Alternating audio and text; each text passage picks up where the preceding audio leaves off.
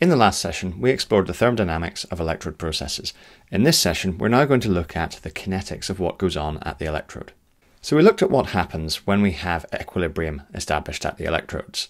But now let's consider what happens when we allow a current to flow at the electrodes. So we've established what happens with electrochemical equilibria, but now what we're going to do is explore what happens when we disturb that equilibrium by applying an external potential. Fundamentally, we want to look at what happens to the current as the potential varies. What do we expect to happen and what predictions can we make? If we apply a higher potential difference, do we get a higher current? Is there a linear relationship between them? And should there be a linear relationship between them? Through exploring these questions, we will start to find out what's going on at the electrode. Fundamentally in chemistry, we want to consider rates of reaction. So when we think of regular reactions, we apply the principles of these rate laws. So we're familiar with forming a rate equation, such as this: the rate of change of the concentration of A with respect to time is equal to the negative of the rate constant times the concentration. This is for a first order process. We can apply similar principles to electrode processes. So at the electrode, what's going on? Well, let's think first of all, we are transferring a certain number of electrons. If we're transferring a certain number of electrons, we can then consume a certain fraction, a certain proportion of reactant. So we have n moles of reactant being consumed. This, of course, assumes a single electron process. So this means that we can find the overall charge transferred, big Q, as the number of electrons times the Faraday constant multiplied by the number of moles of reactant consumed. So this is a simple relationship between charge and the amount of reactant that we're working with. When we think of charge transfer, we start to think of what's going on with the electric current, because the current is the thing that we measure. Remember that current is simply the rate of charge transfer. So the rate of transfer of charge with respect to time. This gives us the current that we can observe. But we also have our rate of reaction, which is the rate of change of our reactant as a function of time as well. So fundamentally, we are looking at a rate equation, whether it's a rate of transfer of charge or a rate of consumption of reactant. Looking at this equation here between the overall charge transferred and the amount of reactant we have present, all we need to do is find our derivative, our first derivative with respect to time.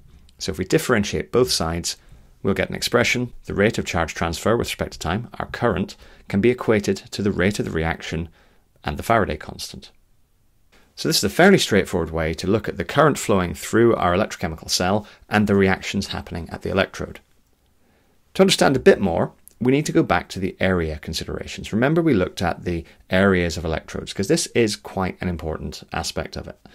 Many considerations that we work with involve using conductivity, and conductivity fundamentally is an area function. So working with these cross-sectional areas becomes very, very useful. We apply similar principles to the electrode processes, and the reasoning for that will become clear later on. But we are looking at the rate of a reaction per unit area.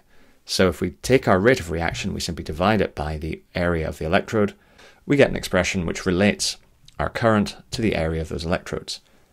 The important thing we need to recognize here is that the current that flows is a representation of that rate of reaction. If the reaction happens faster, we would expect to get a faster rate of transfer of electrons, which would lead to a higher current observed in the circuit around the cell. Why is the area important? Well, let's look at what's going on at the electrode.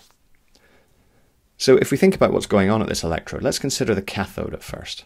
So cations, these A plus ions, will gather at the surface of that electrode and they'll just deposit in a layer. Remember, we saw this when we were looking at the inner Helmholtz plane and the diffuse double layer in one of our earlier sessions.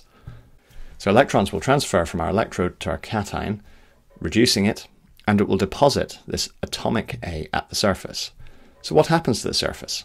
So as each layer of cations is deposited at the surface and fundamentally reduced, this surface will advance. So as each layer gets there, we extend the electrode surface. And we get a similar process happening in reverse at the anode. So when we consider the overall area of the electrode, the greater the area, the more cations can access the electrode and deposit metal atoms at the surface. The rate expression, therefore, has to include an element of the area, and we see that rate expression demonstrates the area deposition, the overall area of that electrode. When we want to think of the rate of this reaction, the reaction that we consider is first order. All that needs to happen is the cation just needs to get to the surface. What that means for our rate equation is that it becomes the amount of material produced per unit area per unit time. So the bigger the electrode, the faster the rate, the smaller the electrode, the slower the rate. So if we have a larger electrode area, we get more sites, and larger area, as we've said, gives us a higher rate. This means overall our rate equation, which we're familiar with, becomes this rate, whatever that might be, is a rate constant times the concentration of X. The more of X we have in solution, the faster the rate's going to go. It's worth considering the units of the rate constant of centimetres per second. Make sure that you can rationalise this, given that the concentration could be considered as moles per cubic centimetre, slightly different to the moles per decimetre that you're used to, but it is a congruent unit.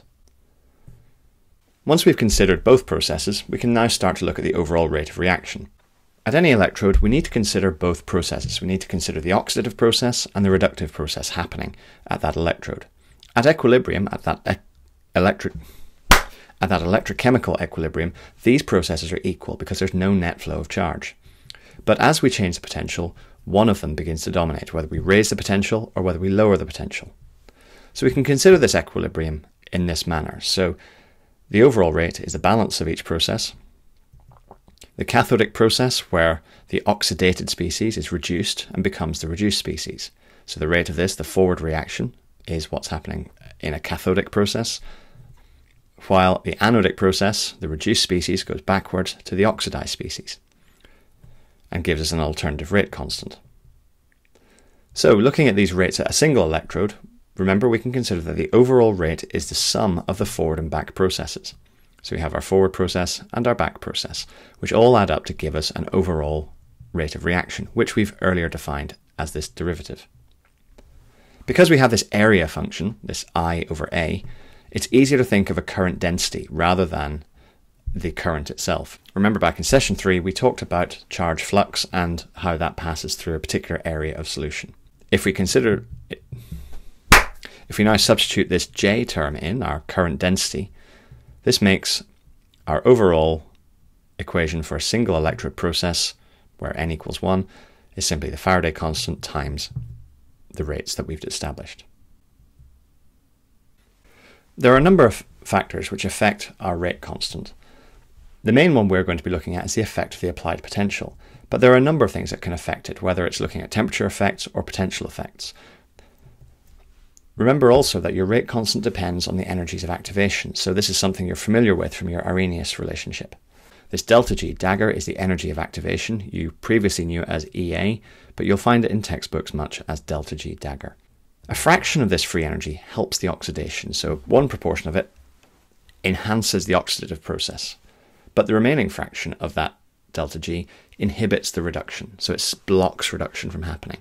This leads us to the Butler-Volmer relation, which simply relates our observed current density to the oxidative process and the reductive process, where we have this enhancement of oxidation due to alpha, while the remaining is the inhibition of the reductive process. It's worth briefly drawing your attention to the fact that we have introduced another symbol. So we've introduced this eta term, which we've seen already to represent a viscosity, but in this case it represents an overpotential. If you're ever in any doubt as to what the symbol might mean, look at the units. Remember that the overall units of this expression have to go to 0. So the overpotential here is measured in volts, and that will allow your units to cancel. So what is this overpotential? Well, put simply, the overpotential is the difference between the equilibrium potential and the actual potential at an electrode. So if you think of your equilibrium cell potential, you can calculate that. Remember, we did that in part 2. But the difference, once we find our equilibrium cell potential, we simply subtract that from the applied potential, what we're applying to that particular electrochemical cell. We can apply that potential from a voltage source, whether it's a battery or a potentiostat, and this has an effect on the Fermi level, as we spoke about in the last session. If we have a positive overpotential, that creates a higher potential, which has the effect of lowering the electron energy. So the Fermi level decreases, and that reduces the free energy barrier for oxidation. So our species then can easily be oxidized at the electrode, and that's how our reaction proceeds. However, if we create a negative overpotential, it creates a lower potential, which increases the electron energy. It has the effect of raising the Fermi level. Once we have raised the Fermi level, it reduces the free energy barrier for reduction, so our material is then reduced at the electrode. To summarize our overview of the kinetics of electrodes, We have to consider the fact that the rates of oxidation and reduction depend on the available surface area. We manage this by using our current density, this J term, which is simply the current flowing divided by the area available in the electrodes. Rates are first order at that electrode surface. This allows us to very easily and simply qualify what's going on at the electrode. At equilibrium, no current flows around our cell. So we have this constant exchange of charge at an electrode interface where the rate of reduction is equal to the rate of oxidation. So the charge transfer cancels out on both sides.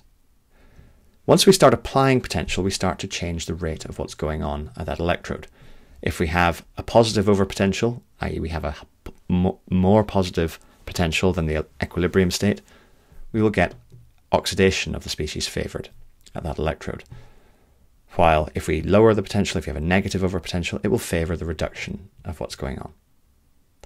Once we've applied that potential, if we then complete the circuit, we then satisfy the conditions and a current will flow from the anode to the cathode and will do electrical work as it does so.